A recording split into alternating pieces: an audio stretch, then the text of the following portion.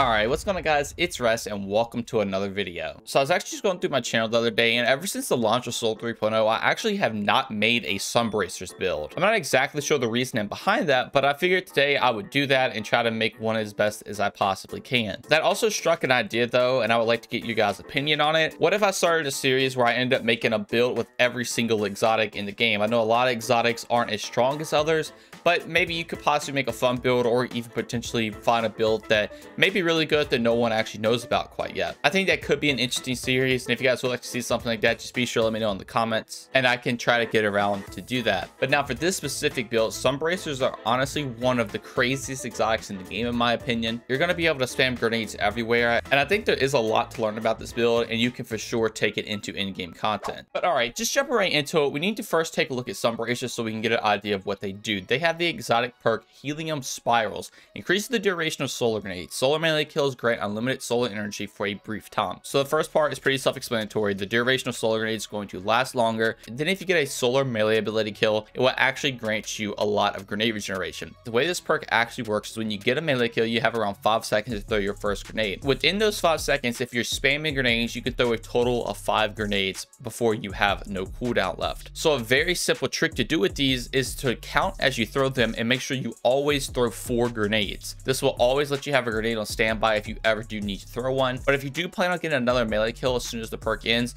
you might as well just go to throw the 5th one as well. But now if we jump over to our subclass, which I think actually plays a huge part on why you can take this into in-game content, we're going to take a look at our melee abilities. Since melee abilities does actually matter a lot with this build, I like to run Incinerator Snap. Incinerator Snap to me is a lot better than Celestial Fire because of its scorching effect. You can run Celestial Fire if you want to for a longer range kill, but with Incinerator Snap you can sort of use it as a shotgun and almost guarantee a Sunbracers proc 24/7. So a trick you can do with this, instead of staying at melee distance throwing your Incinerator Snap out, you can actually be right up on an enemy, throw it somewhere at the ground, and you will pretty much get an ignite 100% of the time because all the Incinerator Snap sparks are going to hit that single target. Since your melee calls the ignite, this will still count as getting a melee kill, which will proc Sunbracers, which is very, very strong. Now you can also take things like Phoenix Dive as well. So whenever you have Heat Rises proc, you can actually scorch targets when you actually go down to the ground. What this is going to do is ignite targets if the Incinerator Snap doesn't ignite in general. So once again, if you have your melee ignite on them and then something else ignites it, you will also still proc Sunbracers. So you can use things like your class ability a lot to actually proc Sunbracers in a way if you are using your melee ability on the first enemy at least. So in harder in-game content, if you melee an ad and it doesn't die, you can then Phoenix Dive on it and it will ignite, and then you will proc Sunbracers. Now obviously we're going to be running Solar Grenade with this build, but for our aspects we're going to be running Heat Rises to proc things like Phoenix Dive. But also on top of that, this is going to allow you to float in the air very, very effectively, and every time you get a kill it essentially increases that timer. So with this, you're going to be floating in the air a lot and just throwing grenades everywhere. This also has the ability when you get final blows while in the air, you will also gain melee energy. So this is obviously really good for getting your melee energy back. You want your Incinerator Snap up as much as possible so you can constantly proc your Sunbracers and just throw grenades like crazy. Now we're also going to be taking Touch of Flame so we can buff our solar grenades specifically. This is going to increase the linger duration on top of Sunbracers, and it's also going to periodically emit blobs of lava is what it says in the description, which basically does a lot more damage. Now obviously this is very good for ad clear. You could pretty much just kill an entire room of enemies, lock down a bunch of different spawn areas with just a bunch of solar grenades that last forever and shoot out lava, do some additional damage. And on top of that, they also will apply scorch to enemies. So even in a boss scenario, if you throw a lot of these on a single target, the actual solar grenade damage will not stack, but you will be applying scorch, and the lava that gets emitted from the solar grenade will also hit the enemy a lot, so you can kind of just spam them on a boss and you still do a decent amount of damage. Now I also am going to run Well of Radiance just because it is one of the best supers in the game, especially for in-game content. But for fragments, I like to run Ember of Singeing, so my class ability recharges faster when I scorch targets. My melee and grenade and even class ability is always on a scorch target, so I can get my class ability back even faster, which again will help proc your ignites with the Incinerator Snap to proc Sunbracers in harder content.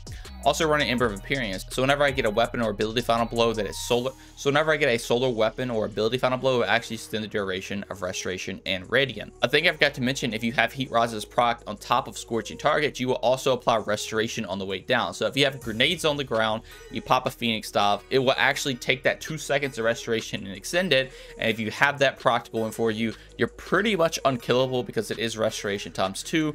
and you can just keep it up infinitely with Ember of Empyrean.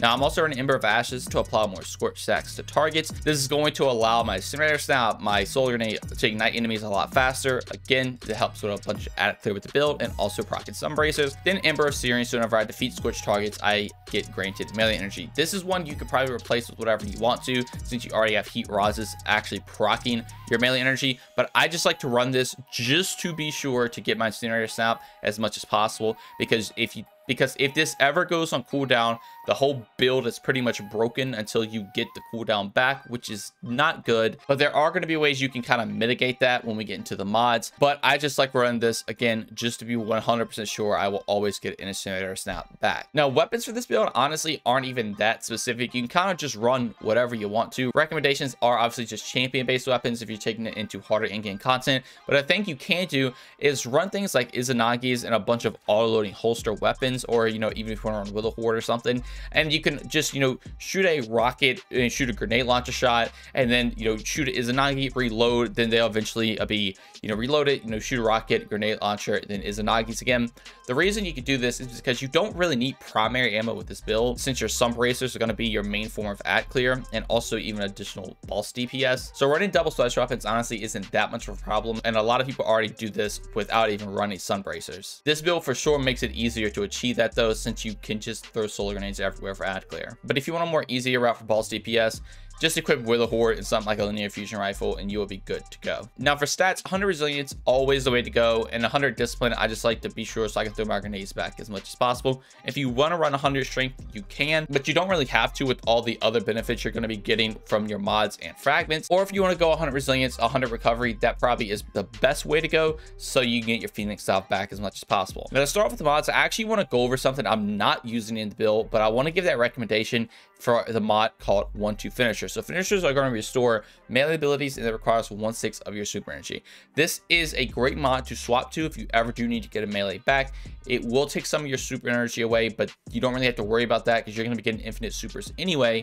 But I personally like to run a stasis bond so I can run double utility kickstart. This is going to let me get around 20% of my class ability back whenever I do pop my Phoenix Salve, which is going to be very nice again for proccing ignites on enemies, so I can proc Sun Bracers. Then for the first mod, Melee Wellmaker is going to be the bread and butter of the build. This is how everything's going to get started. When you get a melee kill, you proc Sun Bracers, and now also on top of that, you're going to spawn a elemental well that matches your subclass type. So you'll spawn a solar elemental well. To play into that, I am also going to be running Well of Life. So if I pick up that solar elemental well, I'm going to get regeneration over a short period of time. This does actually stack with restoration, and it makes you even more tankier, especially with the 100 resilience, and you can just float around and never die. Now I am also going to be running elemental charge, so I'm going to become charge light when I pick up that elemental well as well, on top of proccing Well of Life. And since it is a solar elemental well, I will get 2 stacks of charge light. Then to take advantage of that, I am going to be running heavy handed, so when I'm charge light, I regain half my melee energy. When I use my melee ability, consuming 1 stack of charge light. So this means now when I use my Incinerator Snap, I'm getting half the melee energy back.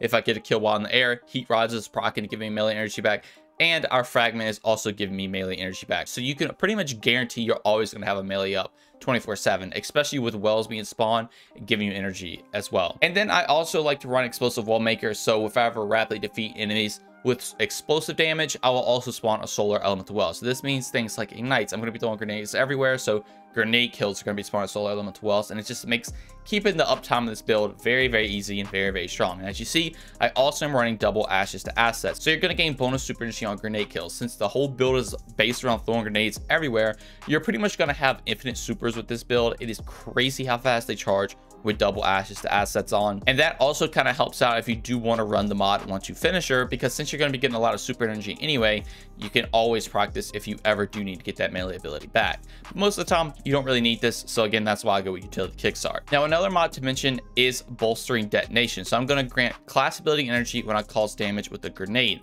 I run double of these, but you can change these out for any champion mod you want to. It's not super crucial. You're going to get the class ability back anyway, but now since you're scorching targets, you get class ability energy back, and when your grenade actually damages a target, you're also going to get class ability energy back, which makes it really easy to keep your uptime on Phoenix Salve. If you're running lower end content, just throw both of these on, but if you do need to run champion mods, it is totally okay to swap these out. And that's honestly pretty much it for the mods. Again, as the rundown, you get a melee kill, you're going to proc your exotic Sun Bracers, you're going to spawn a well that will then give you a lot of life and make you charge light. That's then going to make your next melee refund half the energy when you use it. And on top of all that, Explosive Wall Maker's there to also make wells for you. All this is giving you ability energy back. You're going to be throwing grenades everywhere. This is giving you super energy, class ability energy. You're getting infinite melees with everything else I've just went over, and you're going to be scorching things like crazy, spawning lava pools everywhere. And you also do have Roller Radiance for your teammates if you are in a boss DPS scenario. Again, weapons, you can kind of run whatever with it, just whatever you prefer, whatever the team may need. And I truly do believe that this is one of the best Warlock builds in the game you can play right now. But all right, I think that's going to do it all for me. I really hope you all enjoy. If you guys do try it out, be sure to let me know in the comments. And if you want to try it out, I will actually have a dim link to this build in the description below. Also, if you enjoy and want to see more content just like this, consider subscribing, shout out, like, and turn those notifications on. Also, if you'd like to join my Discord or follow me on any of my socials, all that will be linked in the description as well. But I just want you to know that watching this video is way more than enough, and that every single bit of support from y'all is truly appreciated. Thank you all so much for watching this one, and have a great day.